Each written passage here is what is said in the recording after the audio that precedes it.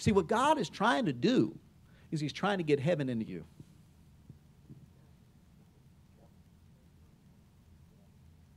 And you can live in this fallen world and still experience and live out of heaven. But the only way that we're able to do that is by becoming more like him, thinking the way he thinks, and trusting in him and allowing him to change us. So that we're not engaged in the actions that are causing hell. Instead, we're engaging in the choices that are bringing heaven. Oh, can I get a better amen than that? Yeah, it's true. And so let's jump into the final fruit of the Spirit, amen. Galatians 5:22 and 23, it says the fruit of the Spirit is love. And that is the fruit. Of course, it gets manifested in all these other ways. And of course, it gets manifested in joy and peace, in patience and kindness and goodness and faithfulness. And we're going to finish today talking about gentleness and self-control, because against such things there is no law. Amen? Now, when I looked up the word gentleness, I was actually blown away because it wasn't what I thought it was going to be. Amen? And normally when you think of gentleness, you just think of somebody that's like really gentle. But really the word gentleness in the original language, in the Greek, it actually means gentle force. And so gentleness isn't just that I am like a very gentle person.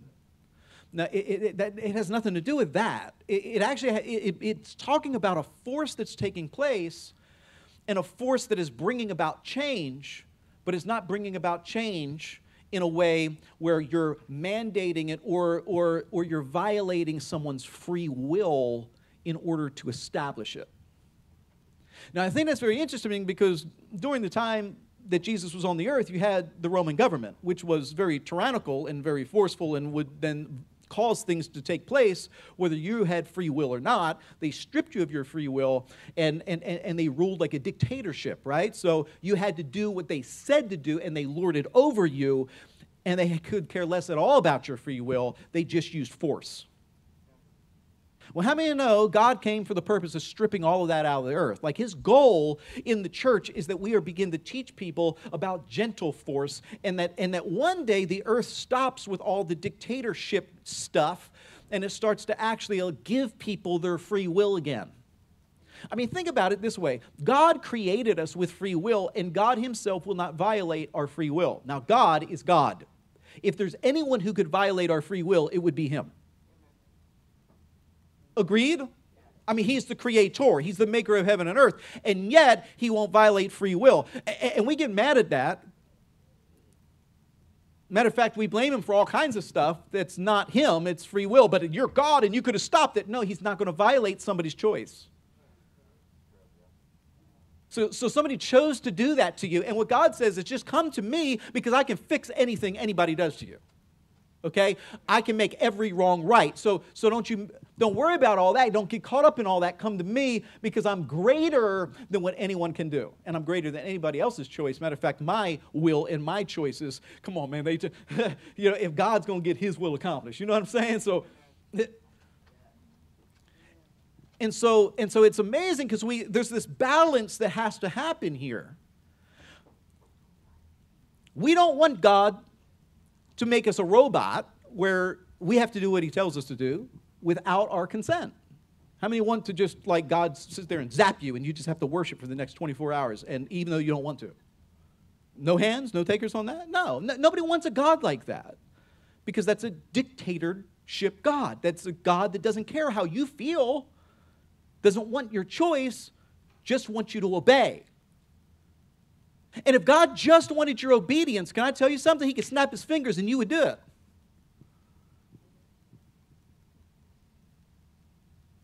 And yet he won't violate your free will because he will never be a dictator to get you to listen. What he does is gentle force.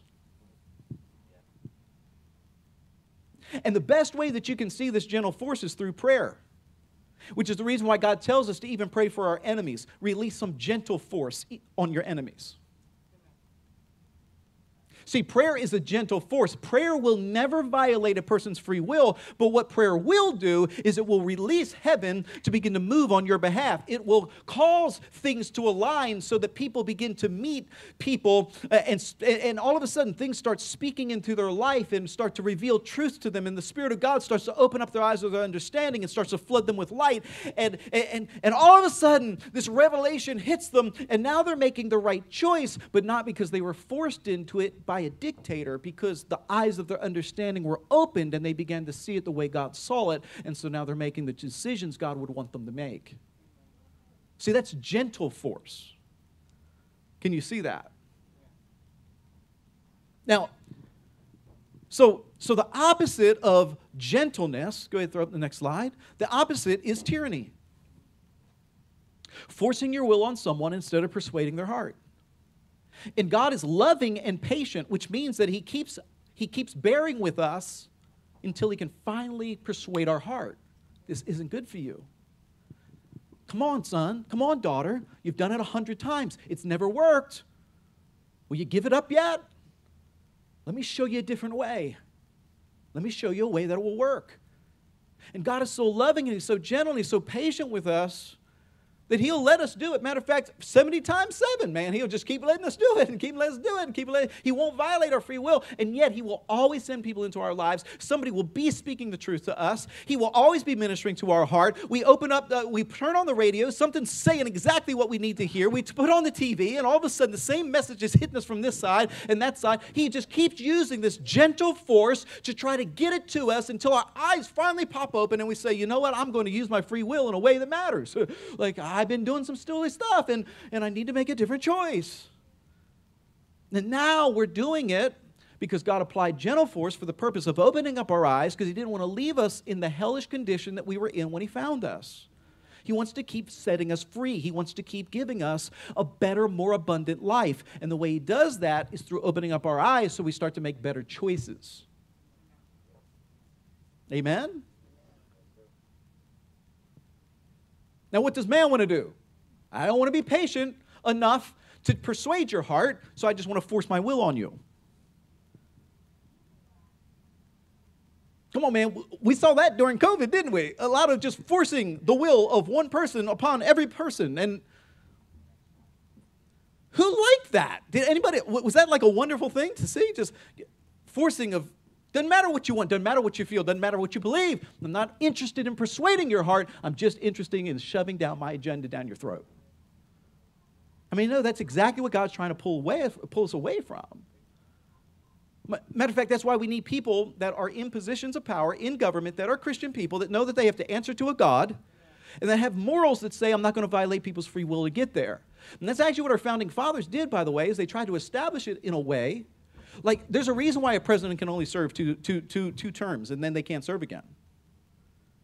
Because they never wanted someone to become a king like they had come out of that would dictate everything for the masses. There's a reason why on school boards you can only serve so many terms, and then you have to sit out for a certain amount of time. Because the founding fathers, they all put this stuff in a way where people were supposed to come not to be served, but they were supposed to be public servants. They were supposed to come to serve. And somehow we've reversed all of this. And we need to get it back. How many know the church has been guilty of it too? Come on, man. I've been in churches where, like, you can't wear certain things. Bible didn't even say nothing about exactly that, but they made their own rules. And they forced that right down everybody else's throat. I knew a pastor that you had to go to him if you wanted to buy a house and get his permission. That's crazy. You had to go to him and get his blessing before you could get married. I'm just saying, like, we're not supposed to be ones that are having our thumb on everything everyone else does, where we're lording over other people. That's why in this church, can I tell you something? I have stripped from my job description what this world has tried to place on a pastor. It is not my job to make you obey God. It's not. It is my job to tell you the truth. It is my job to love you and to constantly be a gentle force in your life for the truth. It is my job to live out the truth before you so you can see what it looks like lived out. And it is up to you whether or not you do anything with that. And one day you will stand before God and you will give an account for your life. And I will stand before God and I will give an account for my life. It is not my job to make you right. It is my job to be an example before you and to teach you the truth in love. And then it is up to you on what you do with that information. And I give you the freedom to do it, and I will love on you until you finally do it. Amen. But what I won't be is I'm not going to be someone who applies external force to lord over you. I won't do that. Amen. We're not forcing our will on people. We need to persuade their heart. And I think that's been the problem with the church, is we try to force what we want on people without telling them the reason why. And we haven't been really good at selling righteousness because we don't tell people all the benefits of righteousness. Matter of fact, for most church members, for most Christians, they think sin is all the fun stuff we can't do now that we're saved. And righteousness is all the boring stuff we have to do because we're Christians. And if that's your idea, you are messed up in the head, number one. Amen? But if that's like your idea, then see, you're always going to struggle with sin. And you're always going to struggle in the choices that you're making because you have a completely altered viewpoint. It's completely skewed. Sin is all the stuff that steals from you, that kills you, that destroys you, that messes up your life. Sin is it's the carrot that Satan puts out in front of you that says, if you can just get this carrot, everything will be great. But every time you reach out to go get it, it moves further. You never, ever will ever get what you truly desire in sin. It will never happen. The pleasure of sin will be for a short season. In the very beginning, it seems like it's going to work, but then it keeps from you the very thing you actually wanted. It will never, ever, ever deliver on its promises. If you sin to get rich, you will be filled with fear that it's all going to disappear at any given moment. You will never enjoy the riches that you get. I'm just telling you, sin never delivers on what it promises. It never gives you the fulfillment of your heart's desire, and it never will. And instead, all it does is it creates a wake of hurt and pain in the lives of everyone around you.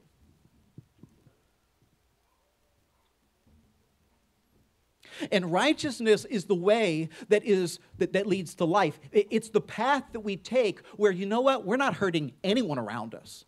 And it takes longer, yes. Righteousness takes longer, all right? Sin is like a McDonald's hamburger, okay? Righteousness is a nice, juicy, well-cooked steak. You know what I'm saying? Like, it takes longer to make, but it's satisfying.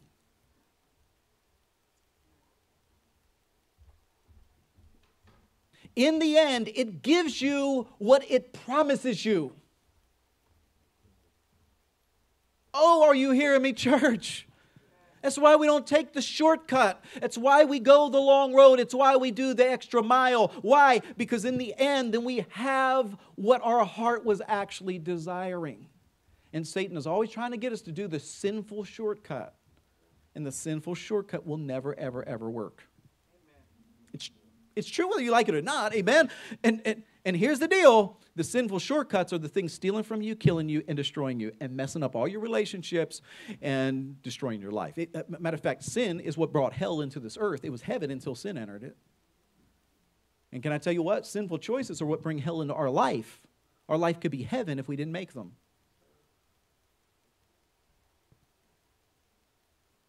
And so God says, listen, I'm setting before you life and death, blessing and cursing. Choose life. Like, hey, get a hint here. I got this better way, and use that way, because that way will work. And this other way doesn't. Amen. So we need to be able to take the time to persuade people's hearts about what is right and why. Why don't I smoke?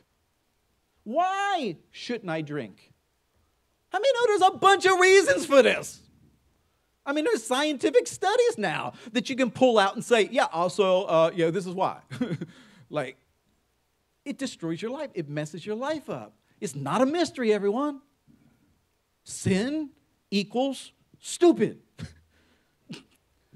Righteousness equals wisdom. Yeah. And the reason why God tells us not to do certain things isn't because he won't love us. He already loved us when we were dead in sins. It's not because he won't move for us or do something for us. He did something for us when we didn't even want to get right. He died on the cross when we didn't even want that. So what is it about? It has nothing to do with your relationship with God. Us making the right choices has to do with heaven invading our lives. And the more right choices we make, the more of a foretaste of heaven we experience while we're here on earth, the better our life becomes. The better the choices we make, the better our life becomes. Amen? So, praise the Lord. Here goes an example.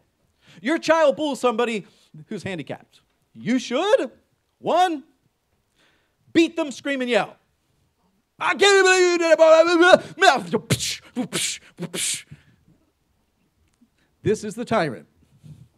Now, am I saying we never beat our child or there's never a time to discipline our child? No, I'm not saying that. I'm not saying that. I mean, in the Proverbs, we can find that the rod will drive foolishness out of the heart of the child. But you have to realize why we're doing what we're doing. See, there's a purpose behind it, and the purpose isn't to be tyrannical. The purpose isn't for that. We're not beating them because they embarrassed us.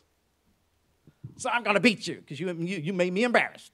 So what? Get over yourself, man. That's pretty prideful. You're going to beat him. You're going to beat your kid instead of training him because you got embarrassed. Grow up. No. The reason is because the only time I've ever beat my child, and when I say beat, I don't mean like on the face or anything like that. You know what I'm saying? I'm saying, right? God gave him a little extra cushion right here for a reason. Amen. And very, very few times I've ever had to do it. Very few times I've ever had to do it. And the only time I ever did it was because I needed them to connect that action with pain. Because if they didn't connect it with pain, it's going to create a lot more pain down the road. Does this make sense? It wasn't because you embarrassed me. It wasn't because, no. I'm a big boy. I can figure that out. But if you're doing something that is going to kill you or really, really, really destroy you, and you don't even see that action is going to cause that pain, then I need you to connect the dots. This is going to hurt you. It's going to really mess your life up in the long run, okay?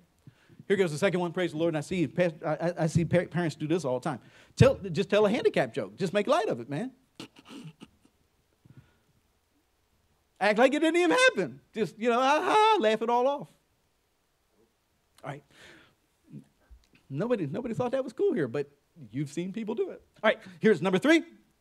Help them develop a heart for the disabled. Which one should we be doing here? If we're going to be gentle it's a gentle force. It's not saying it's all good. We're going to make the changes. But we're going to do it in a way that's not violating someone to a place where we're totally disregarding free will.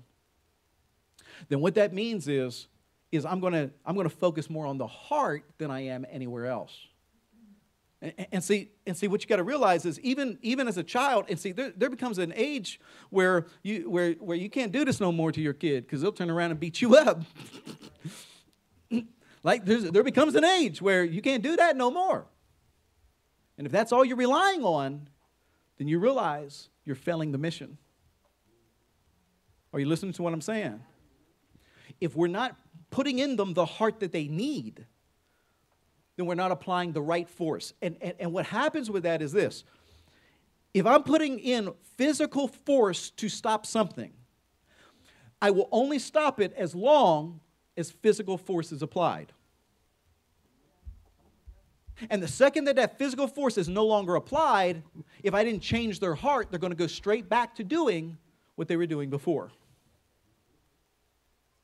If I figure out ways of how to help them develop a heart to make the right choice, then I've won the battle.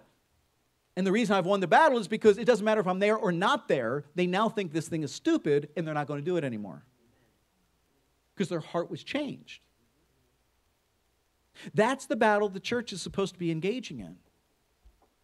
When I was growing up, man, they said, listen, you can't watch R-rated movies. I'm like, show me a scripture. If you watch, when I went to Bible college, they said, if you watch an R-rated movie, you will lose your anointing. Once again, show me a scripture. I'm not necessarily for R-rated movies. I'm just saying then all of a sudden the Passion of the Christ came out. And Jesus gets beat pretty bad.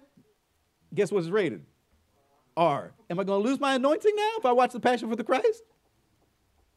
See, we make up our own rules and we try to force them down everybody's neck instead of teaching them what they need to know. Here's the truth of the matter. You can lose your anointing. You could lose your anointing. You can mess your life up watching a PG movie. Because it's really not what is it rated. It's what's it doing to your heart. Is what's happening in that movie, is it affecting your heart in a way that brings you towards God and to make better choices, or is it doing something to your heart that's moving you away from God and causing you to desire something that would be a sinful choice, that would be a bad thing? And that's what you need to know, because you could watch a PG movie and it be doing something to your heart where it's misleading you and it's tempting you to do something that you want. And you say, you know what, I'm going to shut this off. I'm not watching this. This isn't good for me. And what's crazy about that is somebody else that's sitting right next to you could watch that movie and not experience the same temptation you're experiencing. But then all of a sudden, they watch a movie you're cool with. It doesn't bother you at all. And yet there's something in that movie that triggers something in their past, and all of a sudden they're dealing with stuff that you didn't deal with from watching that movie. See, what's the goal of watching what we watch? It's to be sensitive to what's happening in our hearts.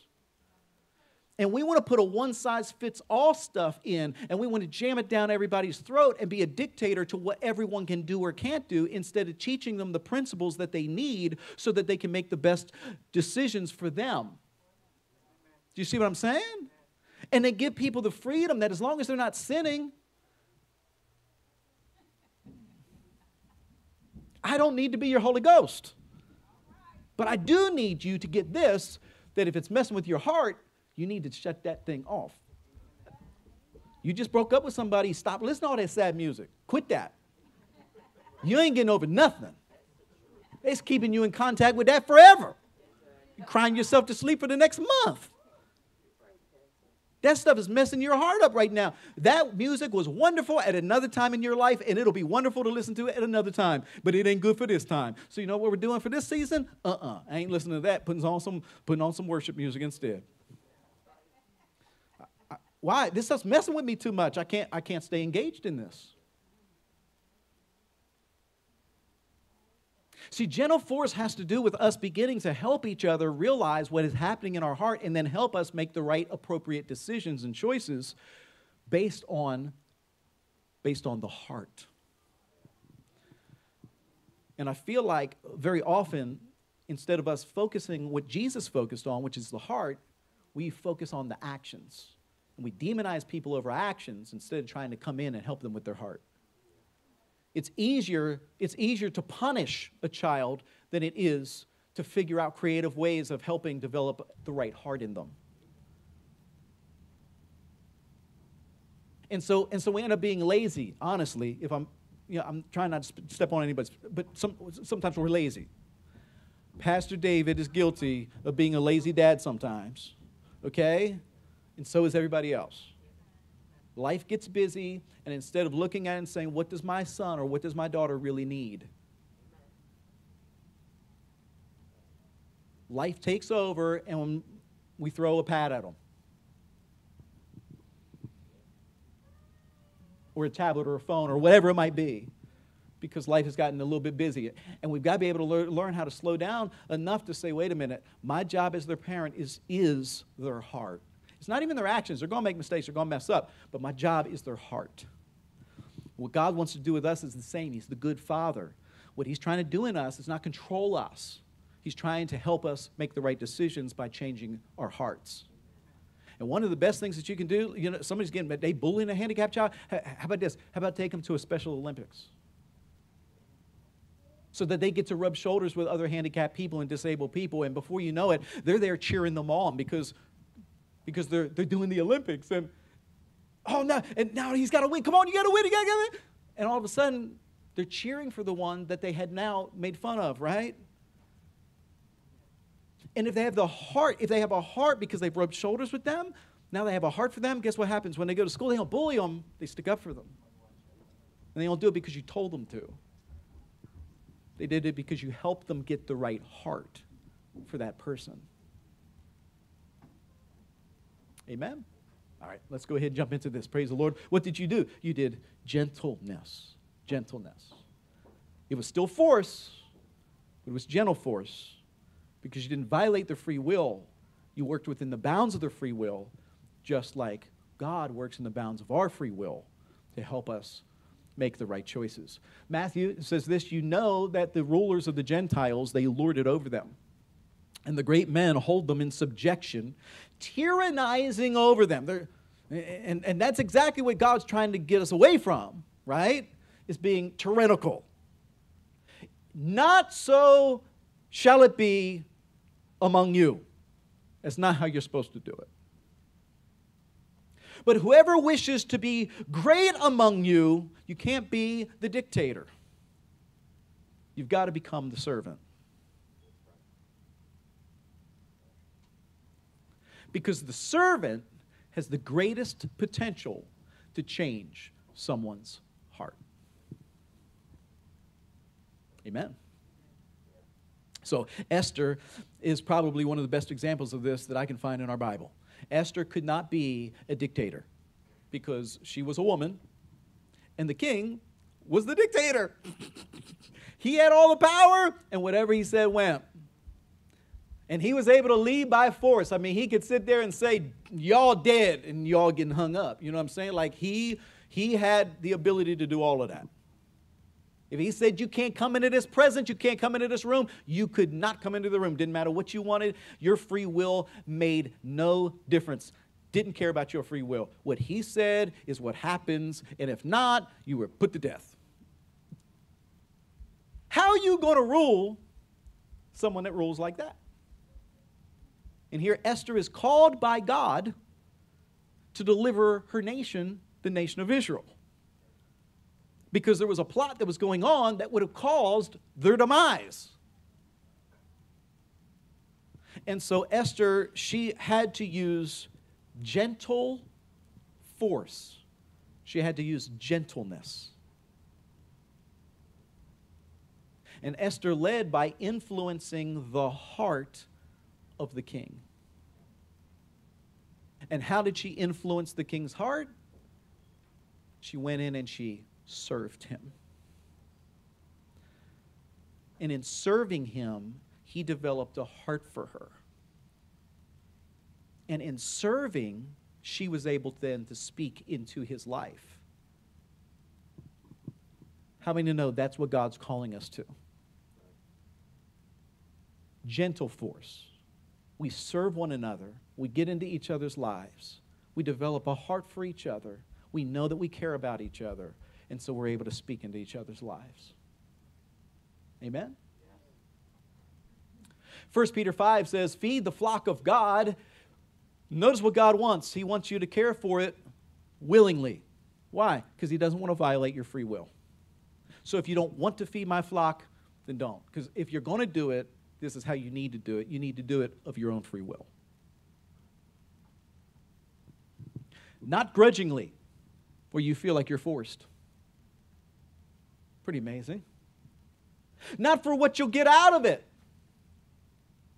but because you're eager to serve the Lord. God wants us to be willing people, and we serve him out of a willingness, out of a willing heart. We use our free will, and we choose to serve the Lord. We're not forced to serve the Lord.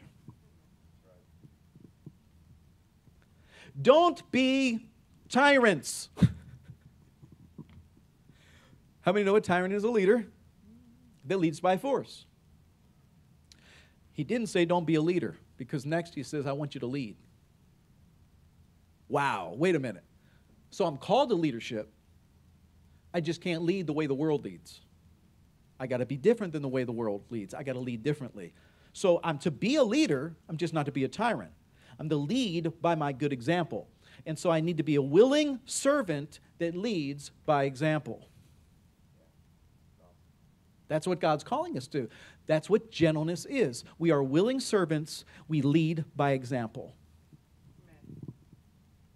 My experience with Christianity, for a large degree, has not been this. It has been tapping the other person on the shoulder, pointing the other finger at everyone else. I can't tell you how many great messages I preached that I knew the people in the audience. And I knew exactly what that word was for. And instead of the person taking the word, they tapped their spouse like, you really needed that. And I'm thinking, dude, you totally missed it because God was trying to speak that to you.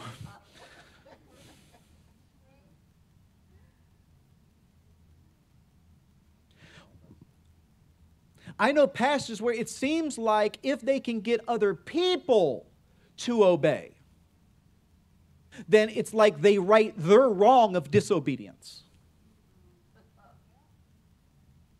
And so ministry becomes this really crooked, weird, twisted thing because it's not about me leading by example. It's about me trying to make penance for my sin by forcing you into obedience. And here's the reality of it is I can't make penance for my mistakes by forcing something on someone else. It's not my job to use force at all. My job is to willingly serve and to lead by example. I got to apply the Bible to myself. And in so doing it, I'm showing you a new way to live. And then you get to see the fruit of my life. And you begin to make different choices to say, wait a minute, the fruit of my life don't look like the fruit of your life, and I really would rather have your fruit than my fruit. And you start realizing, oh, wow, if I make the same decisions that you're making, if I make some of the same choices, see, you're showing a different path. You're leading in a way that there's gentle force. It's not that you're not influencing people. You are influencing them, but you're not forcing it on them, you're showing it to them. And because you're showing it to them, you're opening up the eyes of their understanding. And since the eyes of their understanding are being opened, they make different choices. The church would be so much further, so much faster if we stopped pointing the finger at our neighbor and went ahead and just pointed at ourselves and said, I don't know about anybody else, but I am going to follow Jesus. As for me and my house, we are going to serve the Lord. Whether anybody else makes any changes or not, that's on them. They got to stand before God. This is on me. I'm going to serve God with all my heart. Amen. All right. So, praise the Lord, we don't lead by force. We lead by example. We are not tyrants. We are servants. I've seen husbands. I'm the head of this house, and what I say, the Bible says. All right, tyrant. The Bible says a lot of things, like be gentle. Is it okay for me as a husband to violate the free will of my wife? No! It's not okay. Because I am to love her as Christ loves the church. And Jesus doesn't violate my free will. So I'm not supposed to be violating hers. I don't care what you think. I said we're going to do this now. Well, you need to care. Because Jesus does. Amen. We need to be gentle force in their life. Which means that we're willing to bear with them until they get it. And that's not always that easy, but it is what we're called to do. It's easier to put our foot down, but can I tell you what? It only lasts while you're putting your foot down. And the second that your foot ain't down no more, guess what? No lasting, permanent change.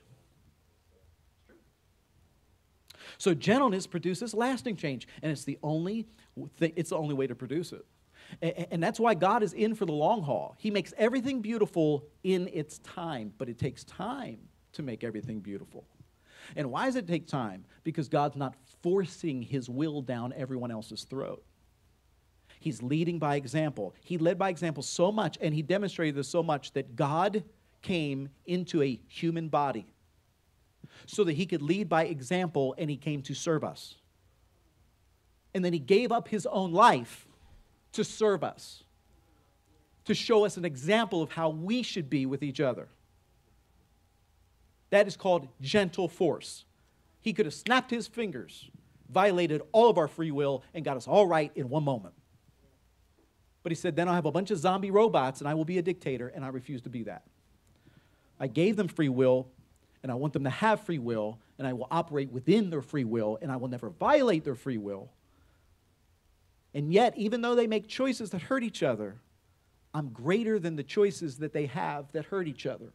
And I can bring healing, and I can bring hope, and I can bring help no matter what.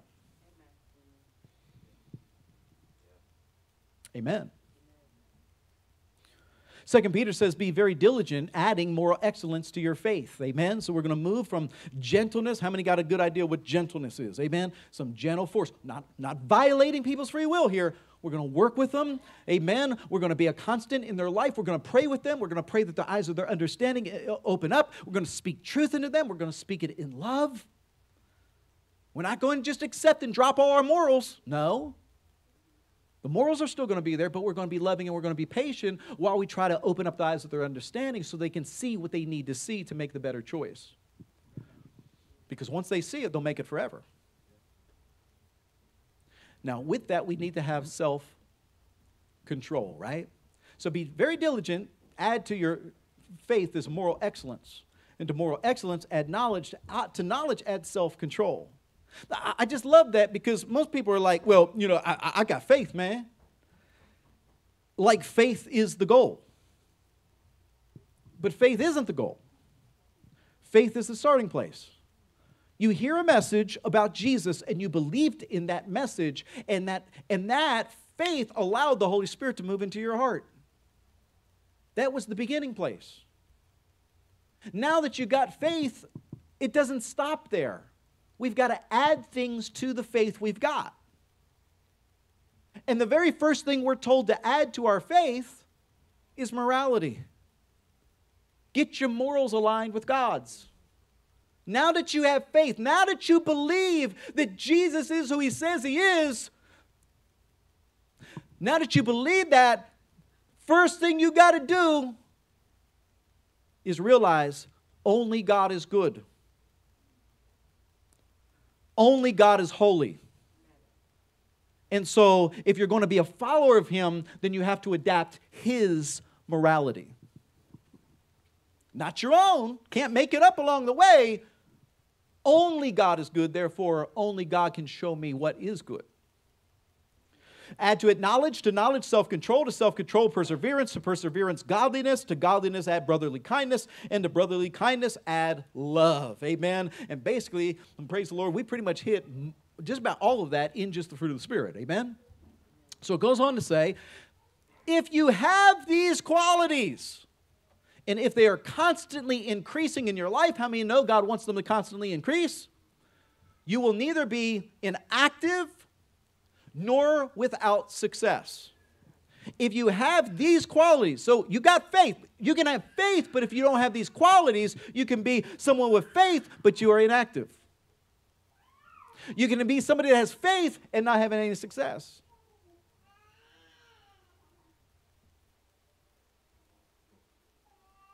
Well, I'm believing and I'm trusting God, and I just don't get up and praying and blah, blah, blah, blah, blah, blah, blah, blah, blah, blah, blah, blah, blah, blah, and why ain't God?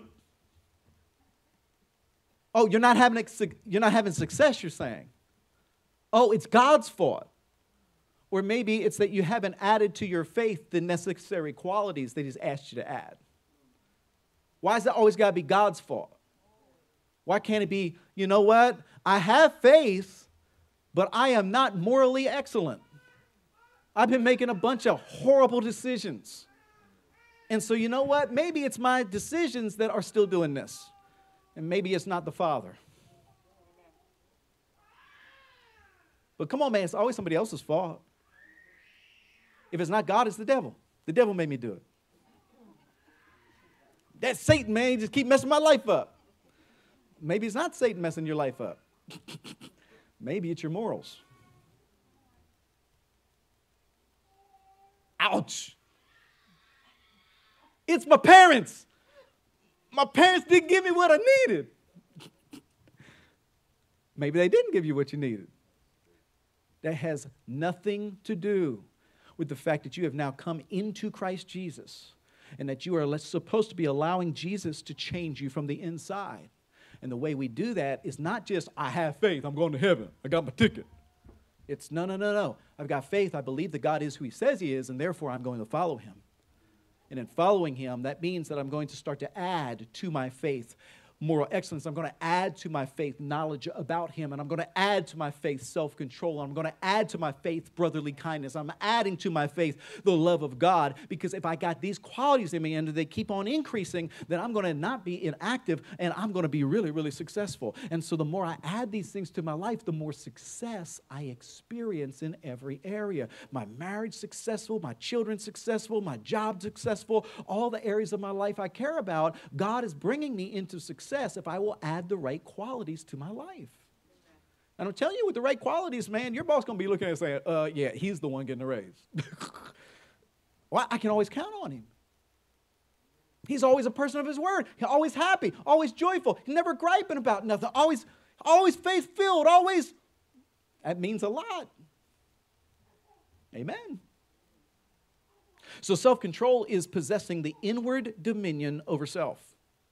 The opposite of being self-controlled, maybe this will help you understand it a little bit better, is being self-willed, which means you're using your will for yourself, or self-pleasing. Amen? So let's take a look at that in Titus. Praise the Lord. Titus chapter 1, verse 7, it says, "For the overseer, as God's steward, must be blameless, not self-willed, not self-absorbed." Is another translation. Another translation says, over fond of having his own way, not self-willed, not self-absorbed, not overly fond of having his own way. So let me give you actually a couple more translations of that.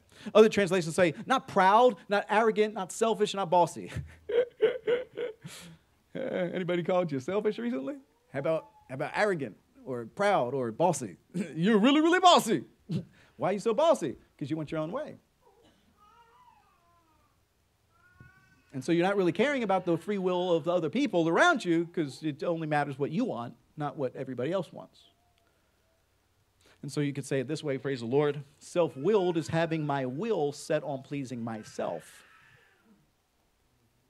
where self-control is having my will set on pleasing God. Very different. Self-control, then, is simply having myself in check. I'm not running around being selfish, thinking only about myself. I'm not using my free will to serve me. I'm using my free will to serve the Lord. Amen? Praise the Lord. Here goes to the last verse that we'll look at, and it's in Acts chapter 24, 25, and I love this. Paul is actually talking to Roman officials, and so these are Gentiles, Gentile leaders, actually, and he's explaining the gospel to them, and the Bible says that Paul expounds on three things to these Gentile rulers. The first one is righteousness, that Jesus Christ came for the purpose of giving you the gift of righteousness, so that the Holy Spirit can move into your heart. And then the second thing that he says is, like, now that you have this gift of righteousness and the Spirit of God moves into your heart, the very next step is self-control, that you stop living for self and you start living for God. And then it's very interesting, the third thing that he begins to explain to these Gentiles is that there's a coming judgment. So Jesus has given you righteousness, and he's given you the gift of the Holy Spirit so the Holy Spirit can produce the fruit in your life. And that fruit is going to lead you into self-control, where it's not all about you. It's about the people around you. You don't live for yourself, you're living for others. And the reason that becomes so important is because there is a day that you will stand before God and you will give an account for your life. I don't know that we speak about that enough in church anymore. That last give an account for your life thing seems to, like, it's just not popular today. But it's still in the Bible. And this was the gospel that Paul was preaching to Gentile rulers, to Roman officials. And he includes these 3 items. Jesus came to make you righteous. And once His Spirit moves into your heart, He does that for the purpose of producing fruit. But you are letting Him do that. That's on you. Are you going to listen? Are you going to let Him begin to do the work in you that only He wants to do? Because the purpose of this is so that you stop being so selfish and so that you begin to take other people's will into account. So that you become a gentle force in their life.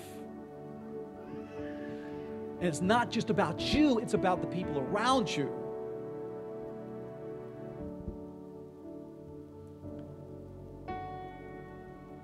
Because if we do it right, then we can have boldness and confidence on the day of judgment, because as He is, so are we in this world. We've let the Spirit of God imprint the likeness of Christ into our heart, and we stand before God with confidence and boldness, excited to see Him. Or we will be Christians that are like some of the Old Testament prophets. God shows up and He appears, and they see Him and they fall to their knees and they weep and they cry and they say, I am a man of unclean lips, and I dwell in the midst of a people of unclean lips. You're too holy, you're too righteous, you're too amazing, you're too beautiful, I don't fit in here. And then God's got to come in and He's got to wipe the tears from your eyes, and He's got to begin to reveal to you who you really are, because you never let Him show you who you really are this side of heaven. And I don't know about you, I don't want to be the one falling to my knees, crying and looking at all my stuff and all my mistakes and all my mess ups and how broken I am, and stand before a holy God in that broken condition, when God gave me His Spirit for the purpose of beginning to draw me and reproduce Himself in me so I could stand before Him with great confidence and boldness in my life. I'd much rather allow Him work this side of heaven and prepare me for the day I get to see Him, so that when I get to see Him, I just run right into the arms of my Father and I wrap up in His embrace. And I hope that's your heart too. Amen. With every head bowed, eye closed, praise the Lord. Let's just pray this prayer together. Say, Jesus, I believe in You. And I thank You for the gift of righteousness, that You have made me right with the Father. Lord, I want You to reproduce Yourself in me. I don't want to be one that lives for myself. I want to be one that lives for You. Help me develop the fruit of the Spirit in my life. Help me to become more and more like You. I want to have boldness on the day I see You face to face. So here's my life. It's Yours. I won't be a Christian in name only. I will be a follower of You. In Jesus' name, amen.